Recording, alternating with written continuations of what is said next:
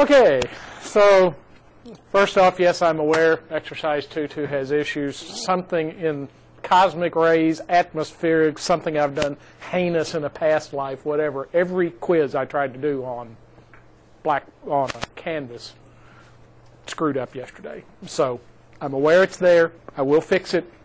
I'm not as worried about you guys as I am the other class in terms of that particular quiz, so it'll be there. What I'm going to do is just delete it. I'll either combine those questions with another exercise, or I'll just reconstitute this after I find what's wrong with it, repost it for you. If you already took it, I'll carry the grade for it if you're happy with it. I think one thing you need to know, if you end up in the circumstances I'm understanding is you'll go in, you'll look, it'll say you can see the quiz, you open it, 0 questions, 0 answers, that sort of thing. When we've seen that in the past, I don't know how we get there. The explanations for how it gets there don't work in this case. But the way you can get rid of it is to try clearing your cache out in your browser. Didn't that work for you? Okay. So try that. If it doesn't work, let me, in the future, I'm hoping, I'll take care of this one, but I'm hoping in the future that we don't have it. If it does, try that. So, but you'll see that one go away. I'll record the grade if you're happy with it. Actually, I'll record the grades and you can go back in and do it again if you like. So what we're going to do now, we are starting. That's right? Okay. So we're going to start in on Module 2. Module 1, as I mentioned a bunch of times, is just to kind of give you an overview of what we're doing, get some key concepts and nomenclature out there. It wasn't anything specific. It was just kind of give you a view of this world and get your mind going that way when you walk through the door. Of all those 3 key things that we said voice systems have to do, probably the one that's least familiar to you guys is switching.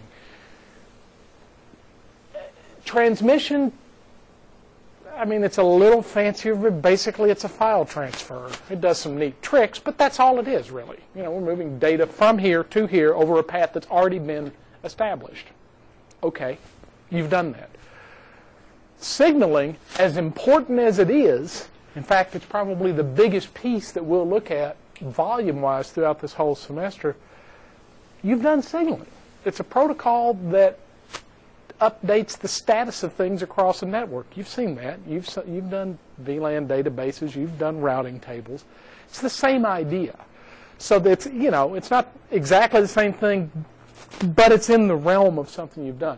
Switching, the way we use the term in here, is foreign to you. You're used to Ethernet switching. Not what we're talking about. We will use it. In fact, our most commonly deployed network for voice over IP is switched Ethernet. Yes, we'll use it, but that's not what we're talking about when we're talking about switching. We're talking about switching voice paths. Okay, so that's why we use the term. So I'm going to spend the first piece here talking about that. We really can't do anything functional with the system until you understand how this works. So we're going to do a lot of practice on this for a little bit. Okay, you saw this slide before. When we talk about circuit switching, we've mentioned this. This is stitching together that single path between endpoints. That's great. If we talk about packet switching, it's about how do packets of data traverse a network between endpoints. Both of those get at part of what we mean when we say switching. They are both defining ways that we specify or stitch together or physically constitute, however you want to think about it, a path for that data to move. And that is a part of switching, but it's only part. Okay? And what the piece that this doesn't get at is what confuses people. Okay? Particularly when we start looking at IP, voice over IP. So when you pick up the phone and you're going to call your friend, I'm willing to bet that none of you, when you're doing that, think, oh, I'm going to pick up my phone and I'm going to call the telephone switch that houses 270-753-6363 and make a call to the port that is designated 270-753-6363.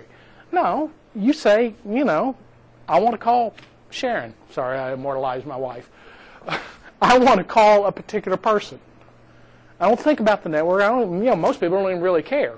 We care because we're geeks living in this industry, but even we don't really care that much, generally, day to day. So when we talk about this, we've got a little bit of a situation here. I can, and we have to, use this idea to create that voice path. We have to do it. That's the circuit switching and packet switching part. But that's not really what I'm doing. That's a way of getting at what I want to do, which is to talk to Sharon. Okay?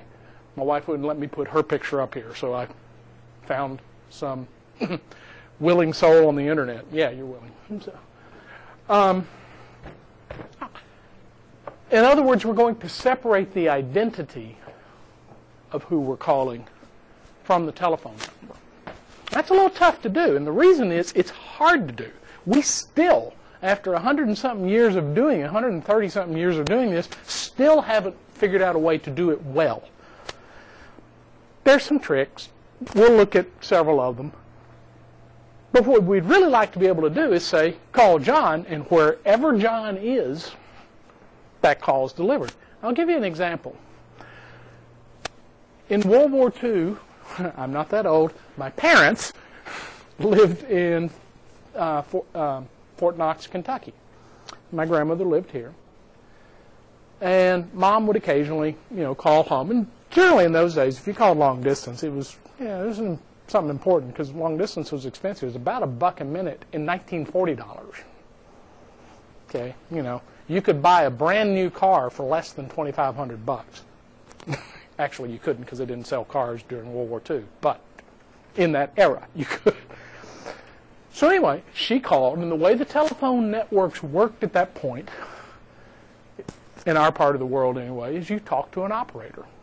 Now, in Murray, you had a manual exchange. Our old telephone exchange, believe it or not, is for sale in an antique store south of town. If you want to go buy it, it's $400. I thought about it.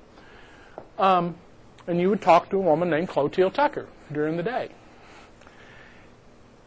The long-distance portion of the national network largely was operator-driven and was up into the 80s. So what Mom did was pick up the phone. I don't remember if they had dials up there or not. It doesn't really matter. But anyway, got to the long-distance operator who connected to Murray, and Mom saw heard Clotilde, probably passed the time and all that, and then said she wanted to talk to her mother. Okay? Remember, we're trying to get to a particular person, but the way we're doing it is across a particular endpoint, right? The only thing I've changed is that instead of an automatic switch, I have somebody who's going to manually patch a cord in. Okay? Clotilde's answer? I'll ring out there, Elizabeth Ray, but I think I saw your mother going towards a train station, and I believe she was going to see your uncle in Paducah. Small town Murray, sorry. Rang out to the house, nobody was there. Mom hung up and went about her business. About 5 or 10 minutes later, the phone rang, and it was my grandmother at my great-uncle's house in Paducah. Clotilde thought it might be important. Now think about what happened. That's a cute story, small town Murray, West Kentucky, all that stuff. Think about what happened. That was a phone call that was delivered independent of network addressing. My mother told the network intelligence, Clotilde. You'll hear more Clotilde stories. They actually relate pretty well to what we're trying to do. She told the network intelligence who she wanted to talk to. The network, as constituted that way, could track the identity of who she wanted to talk to separate from the physical network connection. We still can't do that. We can come close. I can do tricks like I call your number and it rings at your desk, and if it rings twice, that forwards it somewhere else, and that rings twice, and if that doesn't work, it forwards it somewhere else. Okay, that's sort of the same thing, but not really. That's just serial dialing that's automatic. It's not a network that knows where you are. Everybody says, oh, cell phones.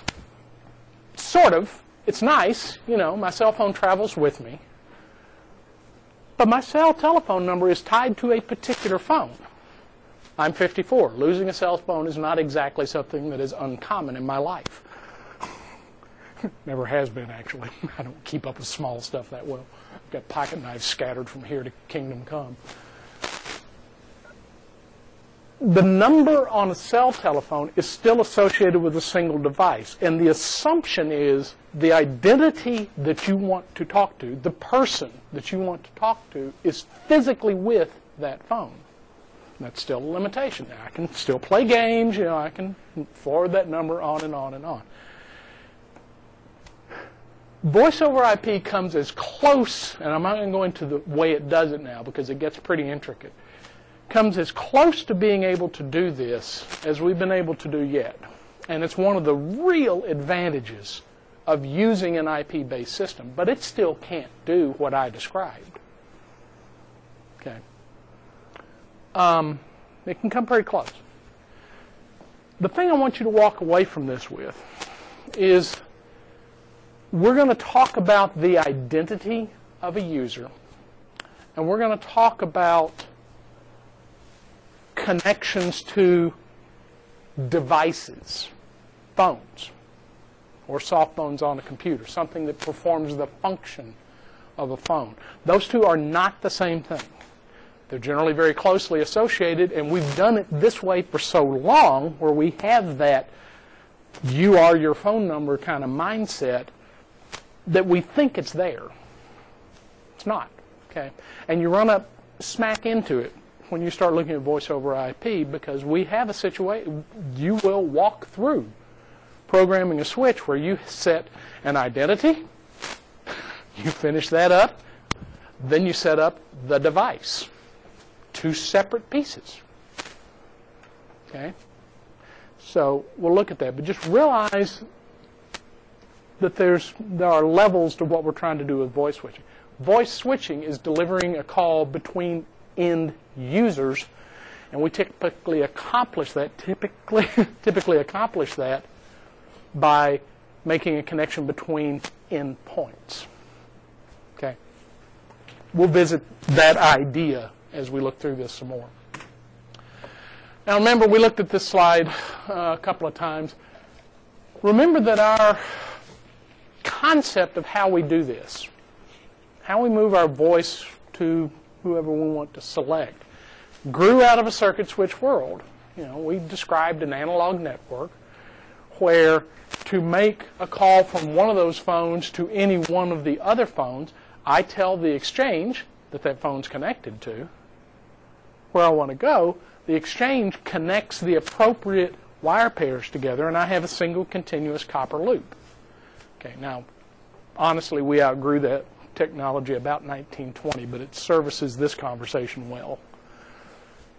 If I need to go further away, I just connect more wire pairs. You know, if I need to go over to this other exchange, I'll connect a wire pair up to the toll, I'll connect another wire pair that goes down to this exchange, and then we'll connect another wire pair to that phone. We still end up with one long loop.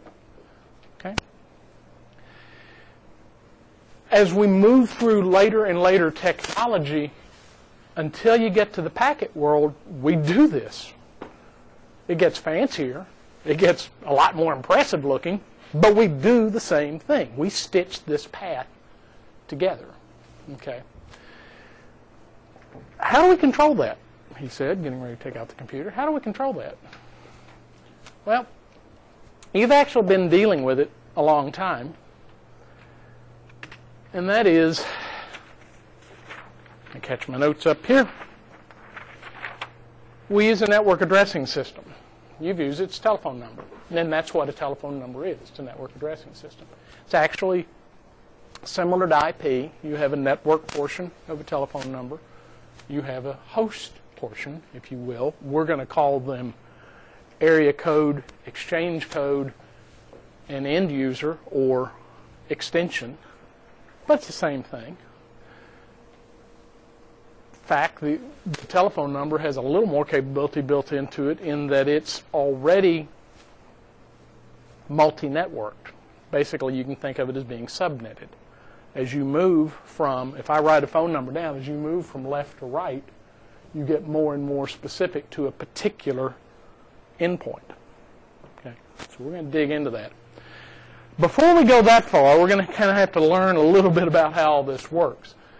And let's talk about what a dial plan. What's a dial plan? It's the addressing plan for a telephone network that uses phone numbers. Okay, we're going to talk about what a few things a dial plan has to accomplish. First off, now I'm using a PBX as an example. It'd be the same if you were doing a corporate telephone company switch. We mostly place people in enterprise, so I'm going to use PBX. We have to uniquely identify every endpoint on that network. Again, IP. Every host has to have a unique IP address, right? I can't deliver point-to-point traffic in a network where two hosts share an IP address. It doesn't work. I can NAT, but that's not really the same thing because inside they have their own address.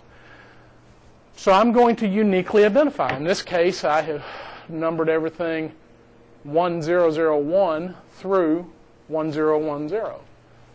So if I want to dial, if I'm sitting at 1006 and I want to talk to you at 1003, I pick up my phone, I dial 1003. That tells the PBX that's the extension I want to talk to. Very simple, straightforward concept. But not all our calls are going to stay inside, right? What we have to make up is a decision process for this telephone switch. And the decision process is whether or not that call ends at this switch. The term is terminate. Can I terminate this call? Translation, can I deliver it to the end device that it's supposed to go to? In other words, is that end device directly attached to me? If I can't terminate a call, I'm going to try to forward it. Okay? And that's basically what we do. We'll set up a dial plan that will uniquely identify those phones. We're going to associate particular interfaces with those phone numbers. And when a call comes through, I'll look at that list and I'll deliver the call to the interface I need. Again, this is very similar to what you've already done with routing. It's exactly the same idea. It was designed off of this. We're going to have something, if we can't terminate a call, I'm going to have a place to send it. And usually I'm only going to have one place where everything goes. Murray State doesn't keep a list of where every other phone in the universe is. We keep track of our own phones. If it's not here, what do you do in IP if you don't know how to deliver something on the local network? Where do you send it? You send it to the default gateway. And what does a default gateway do? What's its job? It is to forward it, but it looks at that number and tries to find the best path to get it to its destination. We're going to do basically the same thing here. Okay? So I'm going to have a connection. If I'm doing an internal call, no problem. I know where both those endpoints are. Here's the call initiating on one point. I'm going to terminate it directly. I don't have to forward it anywhere. I'm going to connect it. If, however, I have a call that's going to somebody out in town on the local exchange carrier, I'm going to take that call and I'm going to send it to my, quote, default gateway. Now, we don't use that term. It functions that way. We don't use the term. We're going to use a routing table view of it. You'll see when we get in the lab. Similarly, anything coming into my site from the local exchange carrier, I'm going to accept the digits, and then I'm going to make a routing decision based on the to address, the desired number. It's called the called party, which is a little hard to say. You have calling party and called party. I'm going to look at the called party number and deliver that. We'll look at some more terms of that as we get a little further along.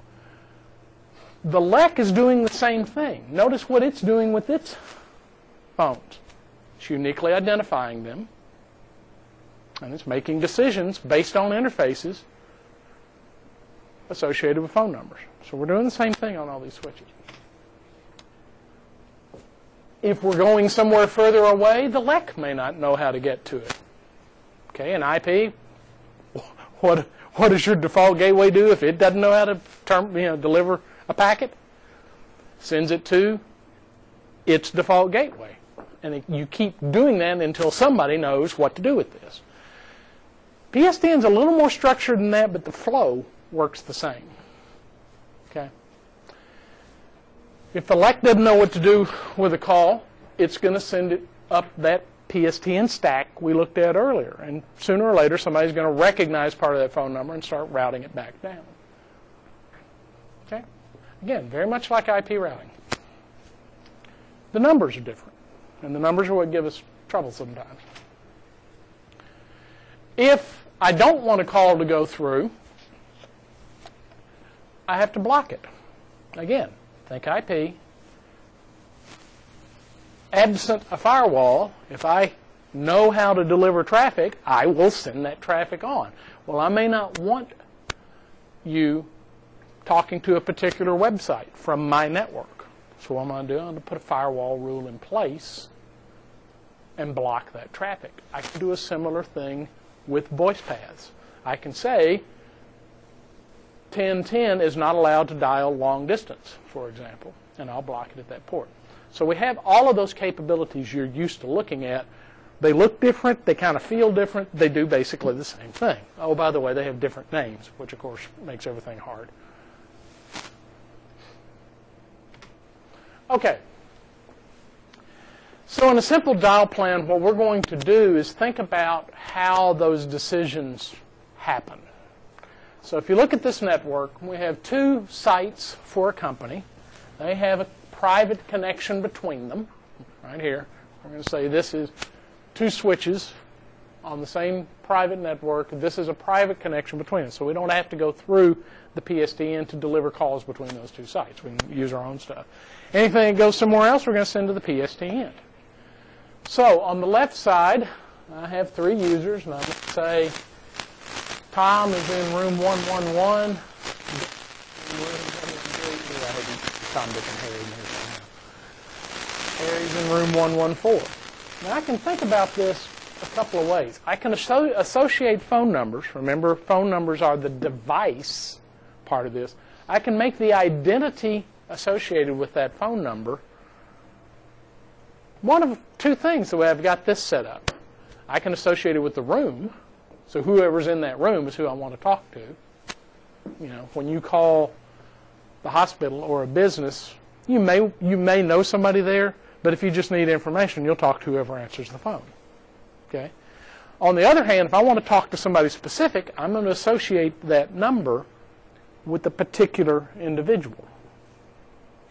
Okay? The reason I use that exact kind of example is you'll see both of these schemes in use in enterprises. Sometimes it's moves, adds, and changes, MACs, are a real pain for any kind of network, and for voice networks they're particularly problematic. If we were using the room kind of thing here, my 6907, which is my office number, would be associated with my office, 253. What am I, 253D? If I move out of that office, I change phone numbers. And that's a perfectly legitimate way to do it. There's nothing wrong with designing it that way. Just realize that's what you're doing. Similarly, and this is what the university does for the most part, if I associate a particular phone number with a particular user, then I let that phone number move physically as the user moves. So if I move from 253D to 253Y, I'm going to take my phone and we're going to update the database or do whatever we need to do so that my calls are delivered to that new location. You do that same thing with the PSTN too. If you move this telephone company, you keep your number. Yeah, yeah. It's actually a fairly recent thing you've been able to do. You used to not even be able to move across the same town and let your number follow you. Now it's no big deal. But the point I want to make here is neither one of these is right or wrong. They're just different ways of looking at it. Okay. And when we start doing this in the lab, what you're going to see is you have the flexibility to set it up that way. With 3 users in 3 rooms, or 6 users in 6 rooms, if you look at both sites, this is no big deal. I can do this on the back of a napkin. Okay, try managing 30,000 users around the world in 20 locations. Now I've got a problem. Record keeping is a big deal here, and we're going to look at how record keeping works. Okay? So anyway, look at the decision process that goes on here. How are we doing? Okay. If I want to call from 1101 to 1201, I pick up the phone, I dial the number, the PBX gets those numbers. Right now it happens by magic. We'll talk about how the technology works later. PBX looks at the fact that I want to get to 1201, and it asks the question, can I terminate this call? Can it? No. The phone associated with 1201 is not directly connected to the same PBX as the one associated with 1101. So that PBX is going to make a routing decision to send it to another switch. Now, basically, it has a table that says, for these numbers, send them here. That's where we're leading up to. So it'll send it across this private trunk connection to this switch. Okay, this switch receives 1201 and asks, can I terminate the call? Yeah, I can. Okay, that's a very simple example. I could stretch this out to 20 switches, and the process is still the same. Each switch looks at it and says, here's where this call is going. Can I terminate it? Yes or no? If no, where do I need to send it? Okay? Here is what we're going to spend the next probably at least a week on. So this takes a little getting used to. When you talk about dial plan and numbers, where it's different from IP is that we're looking at the digits as a pattern, not as a number. The way we deal with these is going to look like a math class. We are not doing math. We are not adding and subtracting. It's going to look like it, but we're not. Okay? What we're doing is defining a and we are associating it with a particular port. Remember a little kid's toy as a cube? It had different cutouts on each face, and you had to learn to put the star in the star hole and all that. Management took the square peg, put it in the round hole, stepped on it, That's basically what we're doing, except that you have to think about being inside the box, pushing these things out. That's what a dial plan does. Okay? Actually, the process that does it is called switchboard, back to the old days when there was an operator.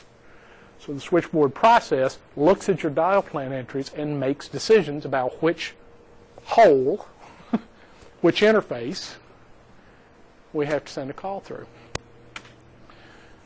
So for example, if I put 2304 up there, and I'm as bad as anybody, I'll call it, 2304, 2304, or something like that. That's fine for referencing it, but realize the way we look at it has nothing to do with the numeric value of this.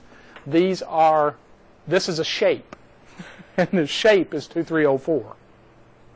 The way we look at this is what's in the first digit place, what's in the second digit place, what's in the third digit place, fourth digit place. The number of digits will vary depending on how many phones you've got to address. If I have fewer than 10 and I don't think they're going to grow, I'll use 2 digits or even 1.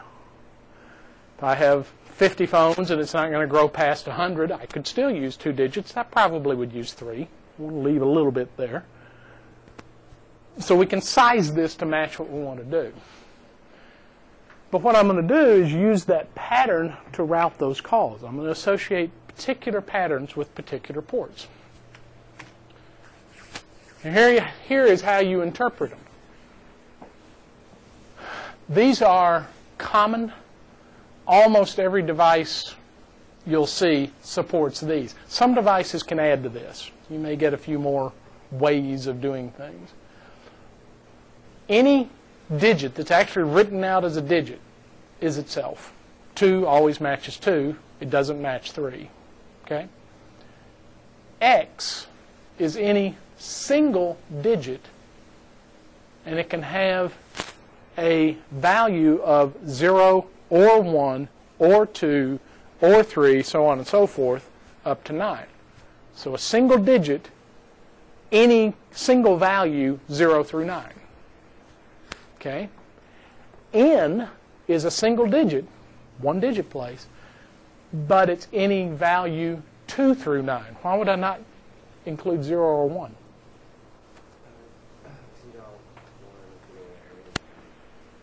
Yeah, on the PSTN, 0 and 1 are reserved functions, and so an awful lot of times you can't use them. On a private network, why would we do it? Because we still have to talk to the PSTN, and you can get in all manner of confusing trouble in a hurry if you start prefacing things with 0 and 1 when you send them out. So N is just a shortcut for saying 2 through 9. The next one is fairly common, but it's a rule that's made to be broken. Our equipment does both of these. What do I mean by both? If you're looking at the older version of the switches we have in here, the voice switches that we'll look at late in the semester, you can list a range of digits by you listing each individual one. So I would say bracket 1, 2, 3, and that single digit place can have the value of either 1 or 2 or 3. Not 4, 5, 6, or 7. I just list the values. You have to use the commas. Later versions, you can use 1-3, for example, meaning 1 through 3. You have to know what your equipment does. There's no hard, fast rule to it. Typically, smarter equipment can do things like dash. Okay, Z or M, again, some of our systems use it, some of them don't, will be any single digit 1 through 9. So we delete 0. 0, even on private networks, is typically reserved for the operator. $ is a little special. We'll see why we need it later, but for now, remember that $ is any number of any digits. So $ matches 1. $ matches 270-753-6363. $ matches 16 digits in a row of your choice. $ matches anything. Why do we need something that matches anything? Because a very general match is not the same. Matching anything is not the same thing as matching nothing from a routing point of view. I have to have a way to match anything separate from not having a match. Okay, don't have a match, I'm going to do one thing. If I have a match, even if it's very general, I'm going to do something else. Okay. So tell me what this means.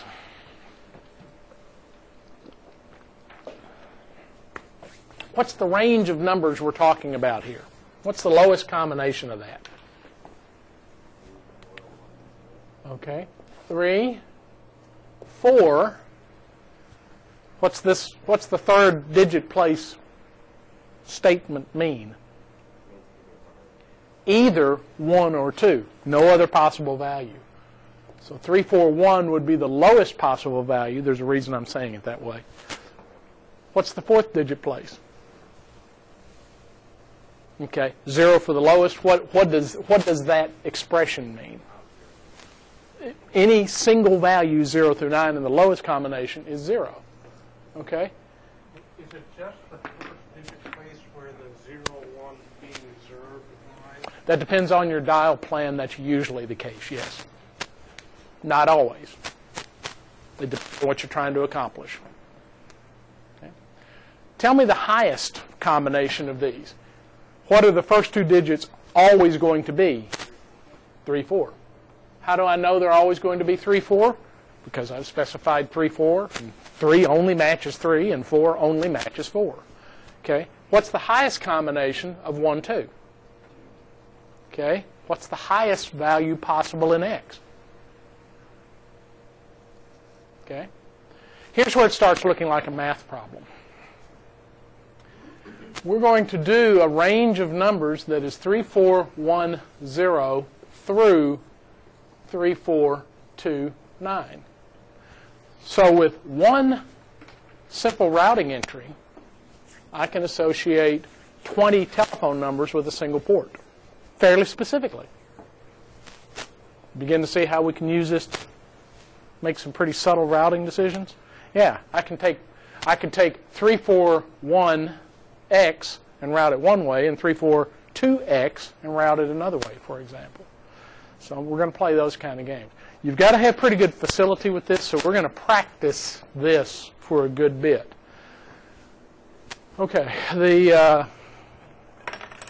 the pieces that you end up seeing changing as you work through this. I've already mentioned number of digits. How many endpoints do I have to address? How are they divided? That'll determine how many digits I use and give me a start on patterns, what groups of patterns I want to do. Now, the other thing we get into is, do you have to use public telephone numbers? 5 years ago, I didn't even bring this up because everybody used public telephone numbers. Not so much the case anymore. I can think of at least 3 places that have completely private phone systems and route everything off-site by name, not by number. And so they can design a completely private dial plan. So all the phones at this site are going to be 1,000. All the phones at this site are going to be 2,000. All of them here are going to be 3,000. And I just number them however I want. More commonly, you're going to get what are called public phone numbers. They're just exactly like public IPs. They're routable on, public IPs are routable on the public internet. Public phone numbers are routable by the PSTN. So I can specify the public phone number assigned to you, and it's going to go across the PSTN and perform exactly like you want it to. Private numbers will not. You have to translate them to a public number. Is this feeling like IP routing? It's real similar. You're going to be comfortable once you realize what terms go with which. I'll give you a couple more. IP was designed looking at it. It wasn't designed to exactly replicate this. So there are differences. Okay? For one thing, I can have lots of network addresses that are purely network addresses. It's not just subnetting. Okay? Subnetting doesn't exactly apply. Okay? The other thing that is different about this, there is one place that is responsible for assigning all of the numbers in our part of the world. It's called the North American Number Plan Administration. It's actually run by, still Blue Star, isn't it? Do you know? I think Blue Star, still runs it. Anyway, it's run under contract. We actually have kind of an interesting thing going on for this class this semester. We're adding an area code on top of what we're doing here. As we go through this, we're going to talk about why that was there and what the options were, and let you kind of see what all the brouhaha is about as we go through it. Okay. So wrapping up for this, we have to, for voice switching, we have to remember that it's more than just building the physical path. What we're actually doing is connecting end users. Most of the time, we accomplish that by assuming the end user is going to be physically with the device we're calling. But increasingly, and particularly with IP, we may be able to get around that. Okay. Number 2, as we do this sort of thing, we have to somehow specify an endpoint. And that's where network addressing comes in. In this world, network addressing is called dial planning. It's just a different term for the same concept. I'm going to uniquely identify individual endpoints. I'm going to identify endpoints in a group that I can treat similarly, like all the phones at one site. We're going to learn the nomenclature and the patterns and rules for doing that. Okay. And believe it or not, the rules on this, and we'll dig into this a little more next time, the rules on this are actually pretty simple. They're only, kind of depends on how you want to count them, but really they're about 5 or 6 rules that control every call you've ever made. You can combine them in intricate ways, but the rules themselves are pretty simple. So, this stuff, when we start this, is confusing. Partially it's confusing because you're going to want to try to apply IP rules to it. IP works as an analogy. The rules don't do the same thing. So we're going to spend a fair amount of time. Don't get discouraged the first few times you go through it. It's a new thing. Some of you are going to pick it up real quickly. Some of you it's going to be hard for. It's just a way of looking at the patterns we're doing, okay? You'll all get it, I promise you. It's just sometimes a little bit of a road to get there. Okay? See ya.